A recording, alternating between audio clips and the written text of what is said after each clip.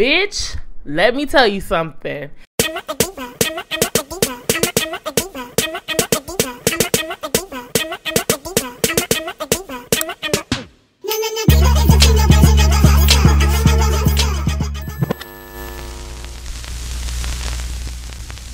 Hey, what's up, you guys? I know it's been a minute. I'll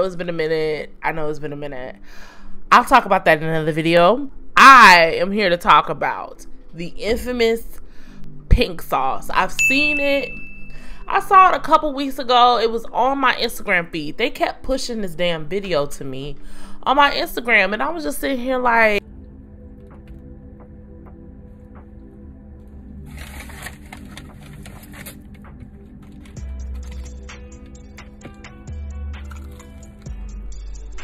okay, it's just a light-skinned girl sitting up here eating this pink sauce. Apparently, she is a chef. She's been a chef for celebrities and high-profile people. And she decided to make a sauce and sell it. I was like, okay, I see you, sis. Not gonna dog pile on this girl, but I am gonna keep it real, and I'm not gonna be soft about it. Y'all know how I am. We're gonna have a conversation. I'm gonna go on her website. One thing that I noticed is that her website, and this is the thing. Let me just go ahead and start. Let me go ahead and start off with my first opinion. My first opinion is y'all allow desirable people to get away with anything. You guys automatically give your trust, your money, your time to somebody just because of the way that they look. Because I'm going to be honest. I do believe that she's worked hard. It's a black woman. She's a chef. She probably is a great chef. I don't know that. I'm giving her that as a benefit of the doubt. But the further you are from societal desire, the more you have to work in order to get half this far. And for her, she's a black woman, so of course she's probably had to work a lot to get half this far. But the thing is, y'all will not let anybody else get away with this lackluster of a rollout that you call a business. And this is no tea, no shade. I actually hope that she sees this video because I'm trying to keep it real in a way that is gentle and I have grace. But here's the thing that I'm going to say. Black-owned businesses generally have a tough time getting manufacturing, licensing, margins. They always have to pay more, and then they always wind up having to charge more. They have a hard time getting distribution, customer acquisition. They have a tough time marketing. They have a tough time getting their stuff to be marketed on YouTube. Black businesses have a tough time trying to break the glass ceiling. So of course things are going to be higher. They're going to cost more. Every time you're supporting a small business, but more specifically a black-owned business, there are always going to be challenges in that business that would not happen if they were Asian, Hispanic, or just plain up Caucasian. Starting a business, no matter what color you are, is tough.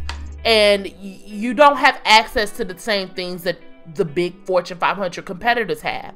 So I understand, and that's where I'm going to give her some grace. And I don't see a lot of people doing that. I see a few people on TikTok doing that, but I'm going to give her grace for a lot of different stuff that I'm going to mention. But here's the problem. I believe the term black-owned business is turning from it's becoming less of a badge of honor, less of a statement, more than it is becoming a crutch. And here's what I mean, especially with you hairstylists, nail techs, and makeup artists, but I'm not even gonna go there today. I think that a lot of black-owned businesses are using the fact that we already know what challenges come with that as a crutch to have very piss-poor things that you can actually control.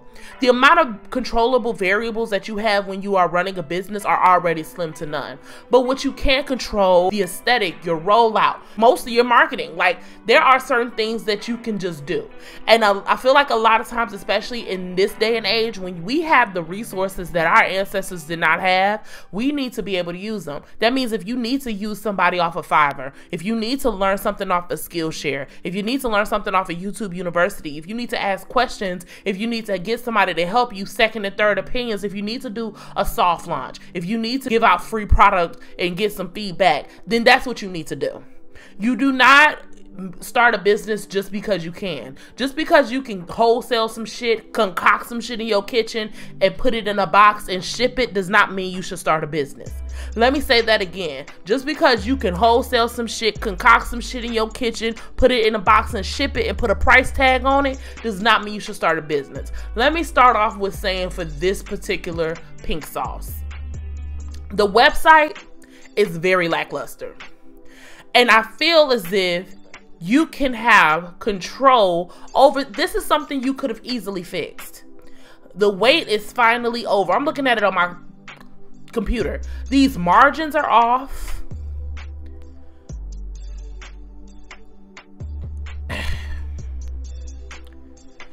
It's just not a good looking website. Not an attractive looking website. Your logo is... This website looks like a 12-year-old did it on Wix. And this is the thing. Even with the things that I'm going to say about the sauce in and of itself, these are things that are very easy to fix. And if you are not able to easily do these things, and you've been launching this sauce for a long time, people had to pre-order this sauce, and they're still waiting on it. And you launched the first few in plastic bags.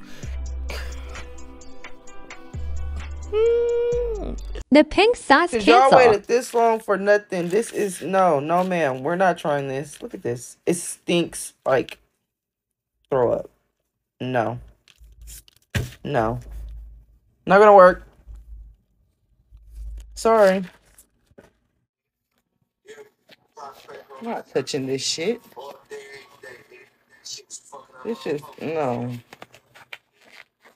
I saved my chicken nuggets just for this shit. Now I gotta put my shit in the air fryer to heat them back up, and I could have ate them when that shit was hot. No, ma'am. No. Look at this.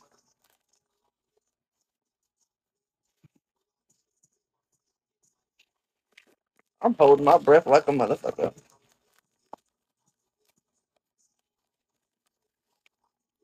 Oh my God. Look at this. It don't even say pink sauce on this bitch.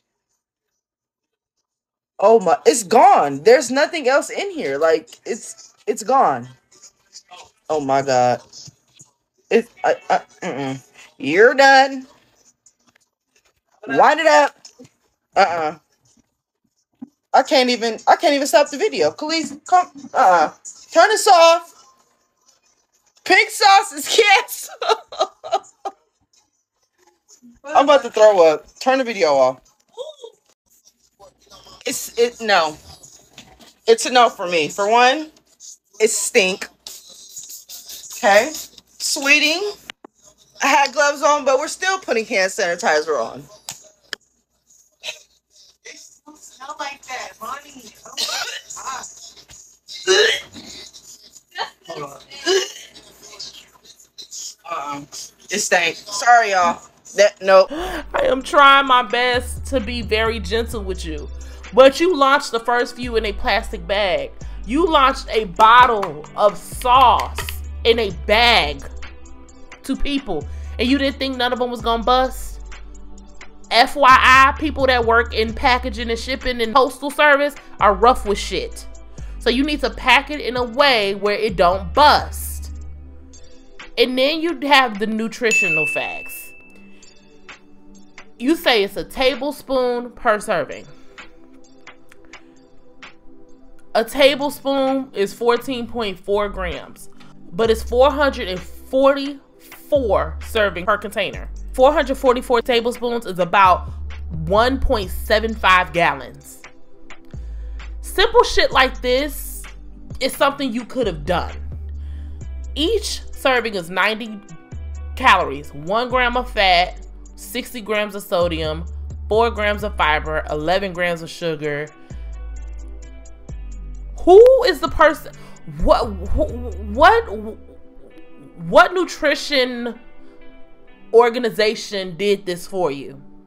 Because you cannot just determine these stats, fat, sugar, sodium on your own. You need to get that done by a federally regulated nutritional organization.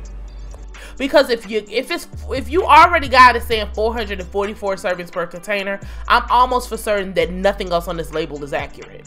And when you are doing food, when you are stepping into a new market, you cannot just concoct shit and sell it. To even disprove the accuracy of this nutritional facts label, she said each serving has 1 gram of fat. Looking here on the pink sauce, it says it has sunflower seed oil.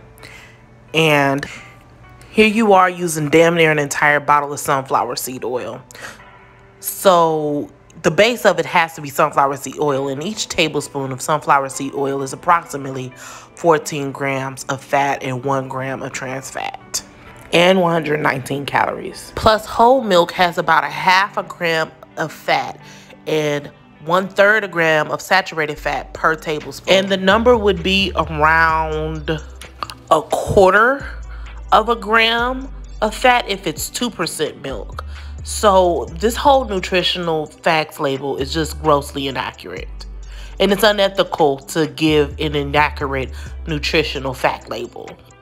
Breaking news, she just dropped this video on TikTok about her nutrition label. All right, y'all, time to acknowledge the elephant in the room. So I want to start off by saying, number one, my apologies. My apologies, my apologies. I'm only human. I'm not perfect. Another thing, we have a team. Things happen. The grams got mixed up with the serving size. There's 444 grams of pink sauce inside of each container. It's about 30 servings per container. It was a mistake. We fixed the issue. You guys will not be receiving pink sauce bottles with the bad label. We are replacing all of the labels. We also are sending you guys a gift and a thank you note. And this is a small business, y'all. This is a small business that is just moving really, really fast. We are working to try to get the price mark down on the pink sauce. I want to also say I appreciate y'all for supporting me, for spending $20 per sauce to help us to produce it, because the ingredients are not cheap. Yes, we are following FDA standard. However, we are currently in lab testing. We are in lab testing currently. So once we go through lab testing, we will be able to pitch to stores to put the pink sauce in stores. And we're so excited about that. But yeah, we're growing every day. I'm listening to y'all. I see y'all. I'm a passionate person, but yeah, I'm listening to y'all. I hear y'all, and we're growing every single. Here's my issue with this video. You're getting everything FDA approved for this and this. That's something you do before you sell in any medium, any item that you are expecting people to consume. You do not wait until you get dragged. You do not wait until it's on a shelf at a store. You make sure you handle that regulation, that nutritional, that health business before you drop a product. You make sure all of this business is handled. This very simple, very easy business is handled before you drop a food product. And if it's not easy and simple, then I'm sorry. You're not ready to launch until you get it done. It costs a lot of money, takes a lot of time. You have to ship it here and get it. It's a whole lot of stuff that goes into making food products that take up a lot of time, and it's time consuming. And if you're not willing to sacrifice that time, potentially sacrifice not being able to drop it when you want to drop it, then you are not up to making a product that people should be consuming on a large scale. Period. Because no federally regulated company would allow you to have this lackluster of quality control and this grossly inaccurate nutritional facts? It's going to take time. When Rihanna was doing Fenty, she had been working on that brand for 10 years. And I feel like nowadays, people feel like just because you can buy a domain off of GoDaddy and you can buy some shit off wholesale on AliExpress or Alibaba and put a label on it, and just because you can mix it up in your kitchen and put it in a jar and put a label on it, that you should sell it. And that's not true. It takes a long time, a lot of brain power, a lot of money, a lot of soft launches, a lot of pseudo launches before you are able to sell a product. And then you have the product selling for $20. And not only that, you have people buying a bottle with the label not snug on the back of the bottle. Do y'all see how the corners are not flush to the curvature of the bottle? And you selling it you sold the first batch in pouches. And I'm almost for certain that shipping was extremely cheap. Well, not extremely cheap, but it was way cheaper than boxes. So you are cutting every corner except for those on your label to sell people a $20 bottle of sauce. How much are you paying per bottle to make the sauce? Because if it can't be anywhere near the 20. So I'm adding the sauce to the cart. The ingredients are vinegar is spelled incorrectly. It says vinegar. You don't have any expiration date on the sauce. And you can buy milk-based products off the shelf. Ranch is on the shelf, mayonnaise is on the shelf. However, you need to put the expiration date on your bottles. You need to put expiration dates on your bottles. And it does not say to refrigerate after opening. So do you know what that means? That means you open yourself up to somebody to sue you if they get sick. And the one thing that scares me the most about these not coming with expiration dates is that is the indication to the consumer about how long this product has been made and shipped and in production. We don't know how long this could have been sitting in her car, at her house, because it doesn't have an expiration or a sell-by date. And also, it's not bad to buy milk-based products off the counter. However, here's the issue. When you go to Walmart, 9 times out of 10, Hidden Valley, Ranch, or Mayo, or whatever, is shipped in temperature-controlled environments. And they are shipped very fast because of the high demand and the high volume that is being purchased and is being ordered and wholesaled. So, yes, you buy Hidden Valley Ranch. However, there's always an indication on the bottle, i.e. an expiration date, to tell you how long it has been since the manufacturer made it and what is recommended to sell by, the sell by date, so you can get the freshest materials. And it is Walmart, Kroger, HEB's job to make sure that they are keeping the expired food off of the shelves. So if the sell by date is a month beforehand, they're pulling it off and putting it on clearance, or they're just putting it off and sending it back, or pulling it off the shelves and discarding it for safety. So she could have made this sauce 2 years ago, last month, whenever she wanted to make the sauce, because we don't have any indication in the label as to what is the best sell by date.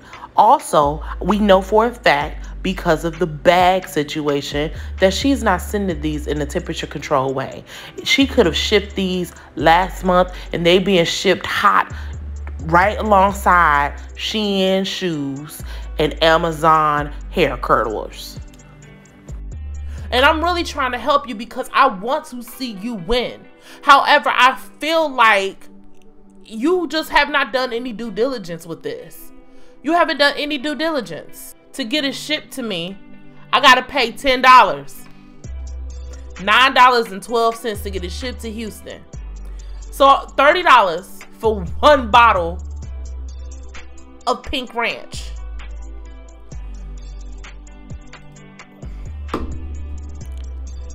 You gotta be kidding me. You gotta be kidding me. And the way that you've advertised it, if you want to see what it tastes like, buy it, buy it, buy it.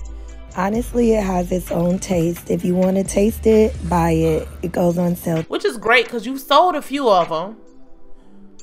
But I just feel like you just slapped this business together just because you knew that you could, which is trash. Because as much as I hate a whole bunch of multi-billion-dollar corporations, they still have a code of ethics they have to follow when they make shit. They have a code of ethics. They can't just launch a new flavor of sauce. They can't just launch a new spicy mayo without having to go through testing and making sure it doesn't get anybody sick and quality control. You cannot be good quality control. I am so sorry. That is a conflict of fucking interest. And my issue is that you just did it because you could. And the reason why I'm coming at you hard is because white businesses, capitalist business, they're not the fucking standard. We're the standard. And I'm holding you accountable because I know it's mostly black women, black people, black folk eating the shit. And you have the nerve to make an insinuation that the only reason why people are coming at you is because you're a black woman. No, the people are coming at you because you made a potentially hazardous food product. People should be able to hold accountable anybody who is not giving safe, decent, functional products. No matter what color you are, you could be blue, black, purple, yellow, green, brown. Yes, are people going to probably be harsher with you? Yes, but you knew that before you decided to make Pepto Ranch. And I'm going to just leave that right there for y'all. Girl, shut the fuck up. You thought you ate that? You don't have the right, just because you are a black-owned business and you have challenges, to be this lackluster with your product. I promise y'all, nobody is gunning after or hating on black businesses. These black business owners are getting into business and doing everything wrong. And then we're just supposed to support it and not say anything about their bad business practices. There are so many black women on this app selling food out of their home that they should not be fucking selling. They're not shipping with refrigerated shipping. They're giving you dry ice that doesn't even last a day. And then y'all be the same ones like, oh, you can't eat at everybody's house, but then ordering food from across the country. In our community, yes. Do we buy plates out of people's houses? Yes, but they're usually down the street and they usually make the food that day. Buying unregulated food out of people's house is asinine. It's not a black business problem. It's not a black woman problem. It's just bad business. And that shit like this, haphazard shit like this, is what gives other black-owned businesses, especially in this food space, a tough time. Because people are using the weakest link as the barometer. And it really pisses me off because you got people paying $30 for a bottle this size. This is a 20-ounce bottle of sauce. I spent $1 on this ketchup. Now, I don't expect for your sauce to be $1, but $20 a bottle is a lot. And I know your cost of goods is probably high, but it's not that high for you to be selling bottles of pink ranch for $20 fucking plus $9 shipping. And I also wanted to note, I saw a lot of people in the comments saying that each time they've seen the pink sauce anywhere, it's been completely different shades of pink. So these are just some pictures off of the internet to show you the different shades of pink. And this is a light pink that she used in this video where I believe this is chicken nuggets. And then she did another video with chicken tenders and ramen noodles. And this is like more of a purple almost. And this is the issue when you do not have quality control. When you just mixing shit in your kitchen. Now you could sell this out your trunk, but selling this as a national e-commerce product is just not the move you do with this.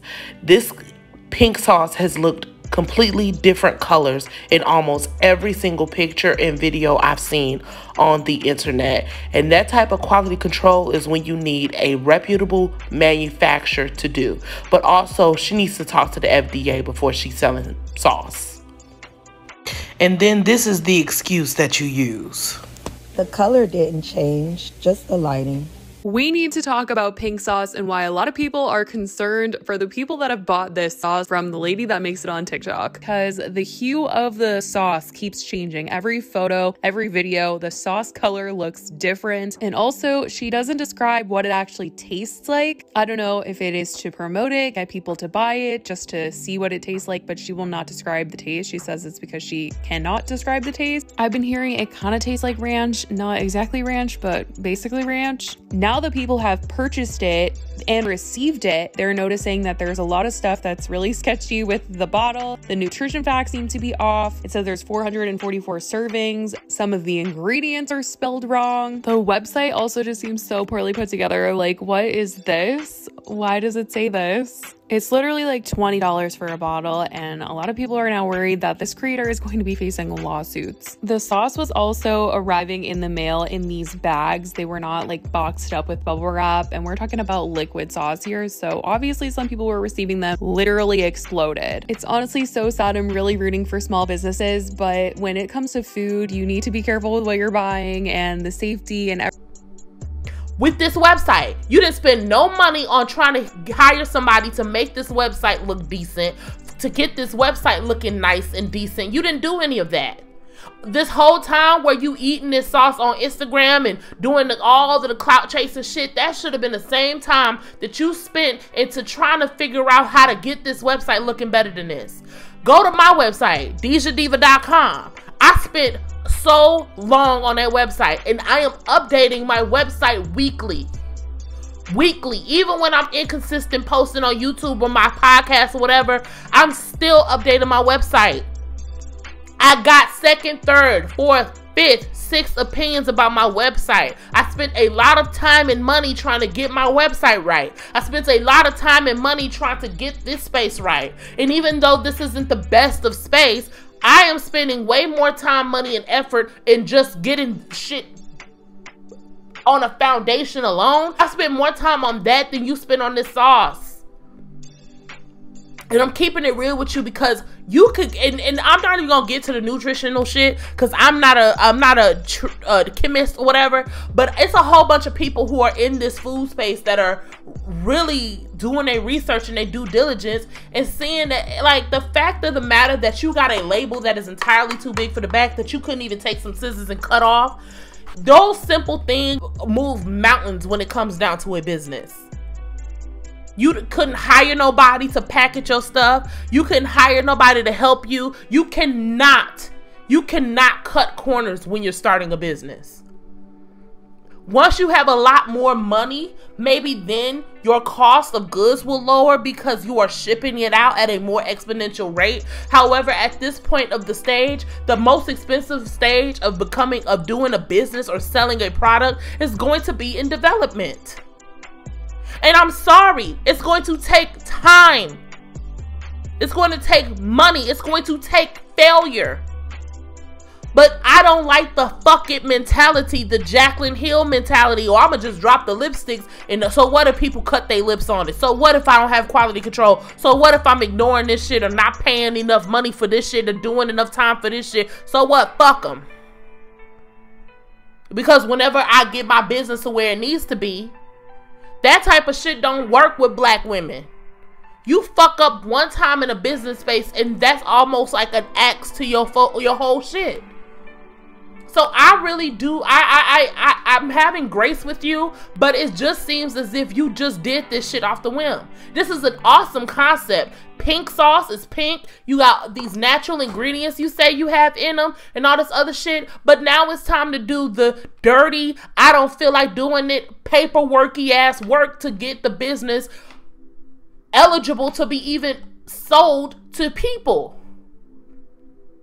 People, and I get it, the education is lacking, but it is your job to use the resources in front of you to ask for help to get shit done. And yes, asking for help, a lot of people might want to help you for free because you already have a huge following. But you're going to have to pay, and it costs money. Most people who start businesses are in debt the entire first 2 or 3 years. Most people do not see profit or money in the bank or are able to begin to pay themselves 3 or 4 years into it. There ain't no shortcut to this shit. And with the resources that our generation has, the internet, YouTube, Fiverr, Skillshare, we are even, it's less headache, still headache, but that's an ibuprofen for it. So I'm extremely disappointed because I don't want nobody to get sick. And I just feel like you took no time. Nobody revised or edited this website. And especially because we already have so much working against us, we have to do better. And if you can't do better, the thing is, somebody said this one time, I saw this on Shark Tank. She said, when you make enough money, hire your weaknesses. Materials, shipping and returns, dimensions, care instructions, all of those tabs are empty. And people are just buying it off the strength of you being an influencer or a micro influencer. And I think you've greatly taken advantage of your following. I've never followed you before, but I thought that this looked interesting. And I was actually kind of interested in buying a bottle until I took the time to look on your fucking website and see that you don't give a fuck. And if you do give a fuck, then you need to be aware that this is what it's given. Because this ain't it. And I hate that I had to jump on you for 20 minutes, but I really, really, really want you to get this right. Because I believe that this has the potential to be winding up on my shelf in the grocery store. But you have to get this simple stuff right. Because I know if you don't have the simple things done, I already know that you don't have the shit that really matters, which is in the bottle. And I don't think it's right for you to do your followers like that. I'm sorry. And people are calling you out all over TikTok and Twitter. People are calling you out, as they should. And if you care about being a business owner, don't say it was the haters. It's the haters. It's not haters. It's people who truly are invested in your shit being higher quality. Now, some people gonna hate. But let me tell you how I know you didn't do a soft launch. Because everybody that I know that bought it and just got their package, they are all saying the same things. It's watery.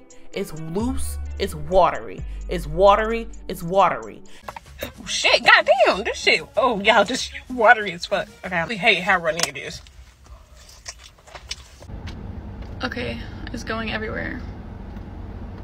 It's very watery. I will say that. This is how liquidy it is. Hold on. And if you had did a soft launch, if you had did a test, PR, people would have been able to tell you the consistency ain't it. And you would have been able to rectify that.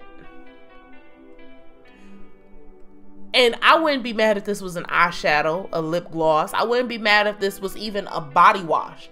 This is something that people are putting in their bodies. Girl, y'all tell me what y'all think in the comments.